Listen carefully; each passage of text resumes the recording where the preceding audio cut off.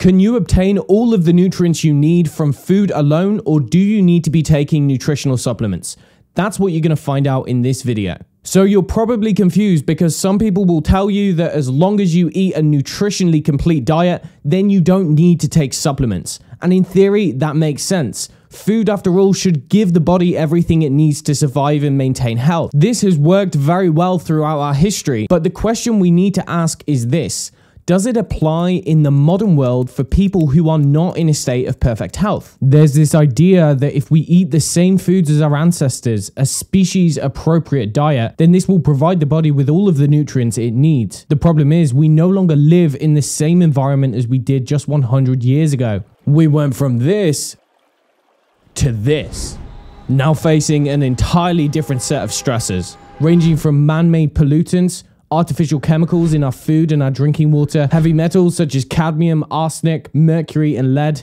We're surrounded by electromagnetic radiation from electronic devices, and we willingly expose ourselves to artificial light at all of the wrong times. So then we're left asking this: does our modern environment actually deplete us of essential nutrients? And if the modern world does increase the demand for nutrition, then maybe what we needed 10,000 years ago is not enough to meet the demands of today. To answer this, we should look at how the human body deals with stress and builds resilience. The most important thing to understand is that the main way that your body deals with stress of any kind is by making energy. To paraphrase a quote from one paper, stress being defined as the brain and body response aimed at promoting adaptation in the face of real or imagined threats. This cannot occur without energy. Every aspect of the stress response requires energy. And how do we make enough energy to mobilize a healthy response to stress? Our cells convert food into usable energy in the form of ATP. This takes place in the mitochondria of every cell, and the process requires micronutrients,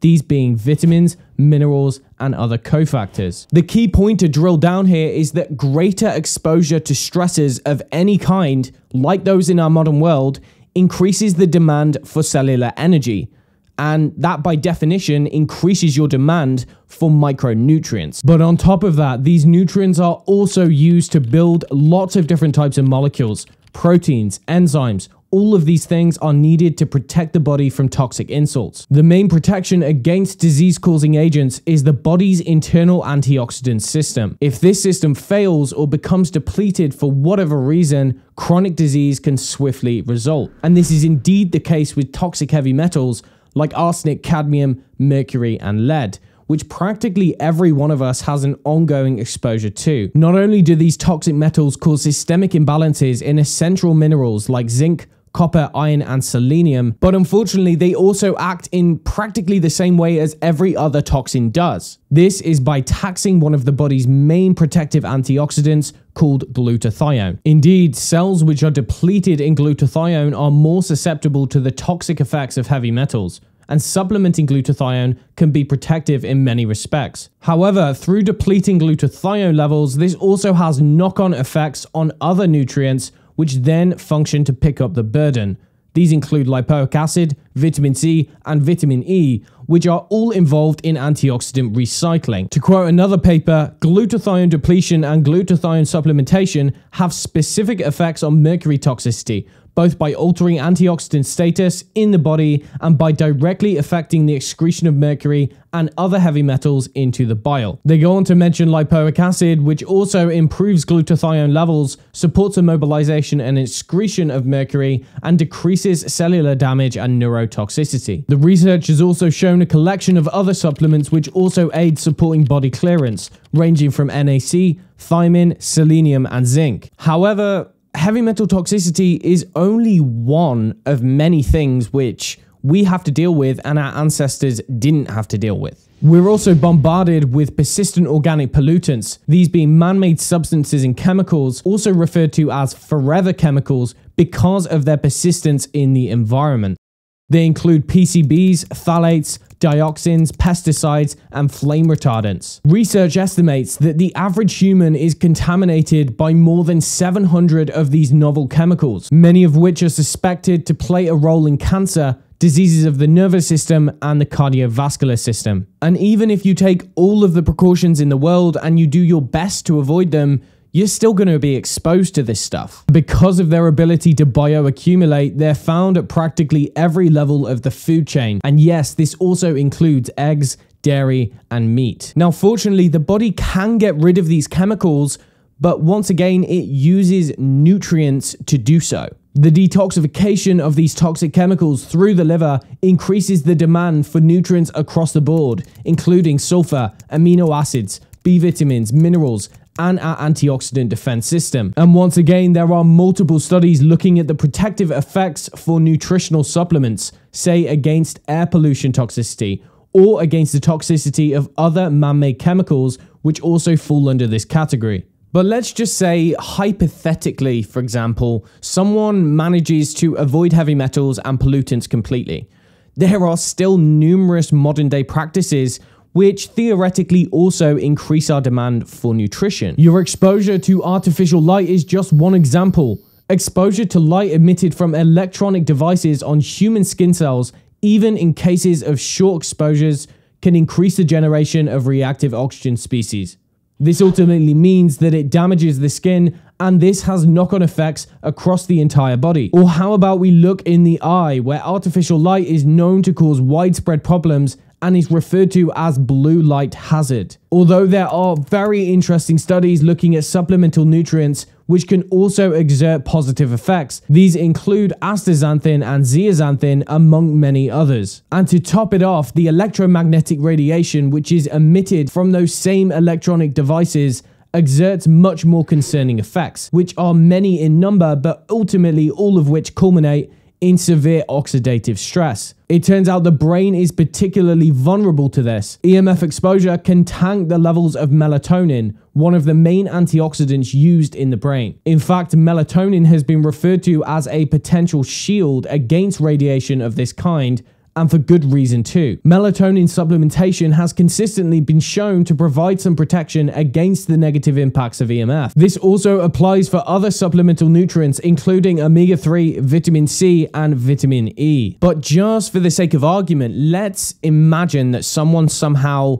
avoided exposure to all of these different things, okay? If you, like most people, have eaten a diet rich in omega-6 polyunsaturated fats, found in vegetable oils and seed oils, you will be dealing with the after effects for several years to come. The reason is that these omega-6 PUFAs are incorporated into the membrane of every cell in your body. They literally become part of the body. And we know that a higher ratio of these fats promotes a low-level inflammatory environment. And because vitamin E is responsible for protecting these fats, there is good reason to believe that vitamin E requirement will also go up significantly if someone has a history of eating large amounts of PUFA. To quote one author, excess PUFA consumes vitamin E, which would naturally raise the demand for this antioxidant. So all things considered, if you look at everything we've just focused on, then one could safely say that people with a high exposure to these modern influences, because of their depleting effect on nutrients,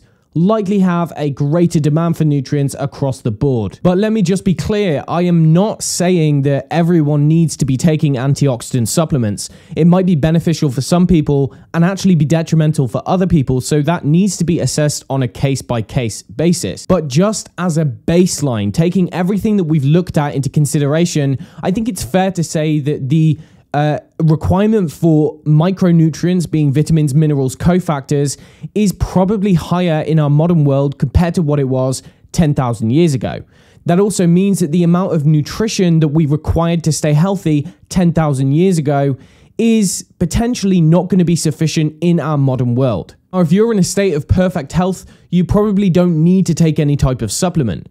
But what happens if we consider chronic disease when it's added into the mix? Now, if you're someone who has a chronic health condition such as diabetes, metabolic syndrome, some kind of cardiovascular disease, or say chronic fatigue syndrome, then I would almost certainly recommend that you do take nutritional supplements. This is ultimately because, aside from all of the baseline stresses that we've already looked at, the disease process itself depletes your nutritional status. Inflammation independently tanks nutrients at the cellular level. One example is vitamin B6, with plasma levels falling by up to 50% when the inflammatory response is activated. Or if we look at vitamin C, frequently found to be low in many different types of chronic disease, turns out that when this is depleted, it can be very difficult to re-establish a baseline just through food alone. One of the nutrients which takes the hardest hit is selenium. It's even recommended by these authors that supplementation should be considered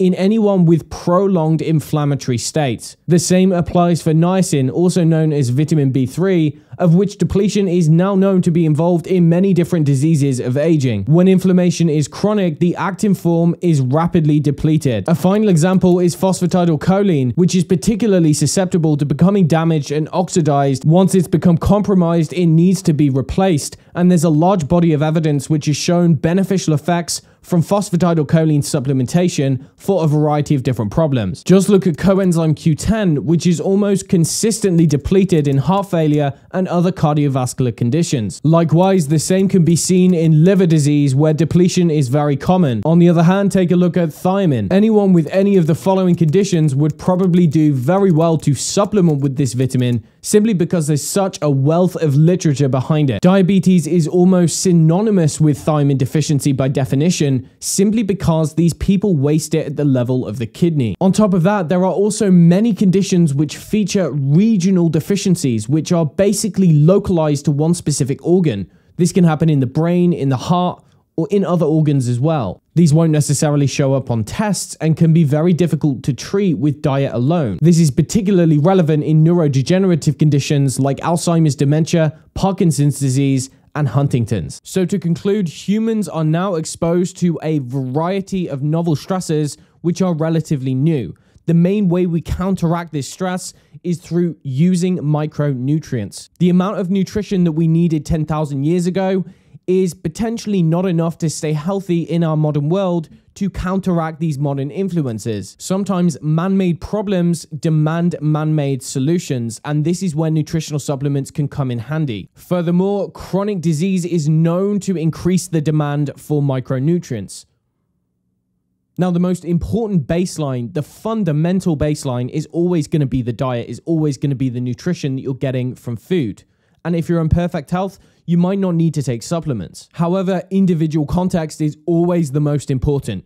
If you're not in perfect health, or even more so, if you have some kind of a chronic disease, it would be very silly to dismiss nutritional supplements simply because someone you're following has told you that your diet should be complete. Therapeutic doses of nutritional supplements can be extremely helpful to lift someone out of a state of disease and restore some balance to the body. Now, just to finish off, knowing what to take and how to take it was never the topic of this video.